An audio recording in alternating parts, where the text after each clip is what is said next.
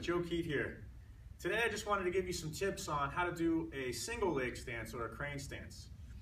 A lot of times when I go to tournaments, I see a lot of people, especially in the beginner divisions, learning very quickly. I'll see spears and swords and double broadswords, even chain whips, and people only have 1 year of experience.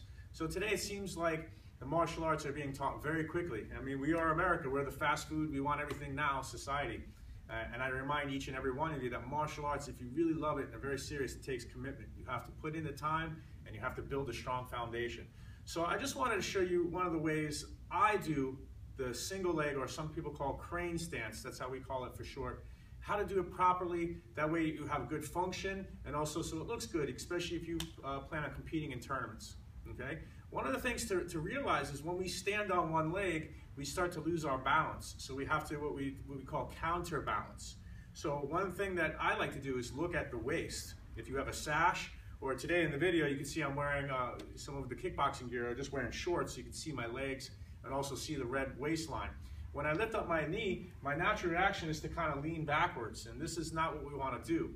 What we want to do is push the hips back and lean the chest forward, so that when I lift my knee up, I have better balance, and now my waistline is level, just like if I was hanging a picture or using a carpenter's level.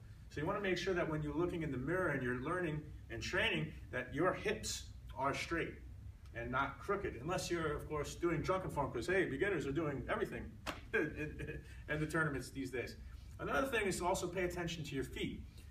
If you have your toes pointing forward, unless you are a performer in the circus, you don't want to have your knee like this. Remember, most martial arts, in fact, yeah, well, today there are performance styles, but most martial arts are for fighting and have a purpose.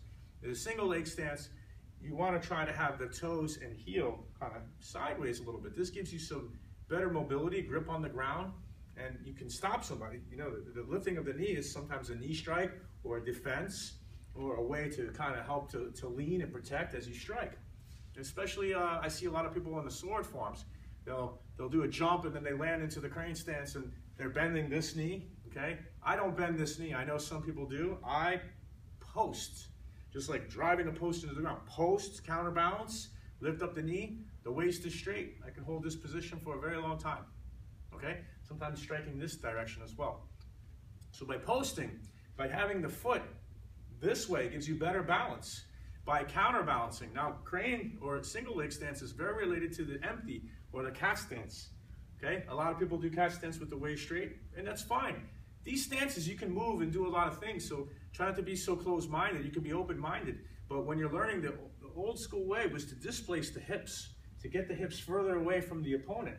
Okay, but it's also interrelated because now I've displaced my hip so that when I raise up, I have good balance.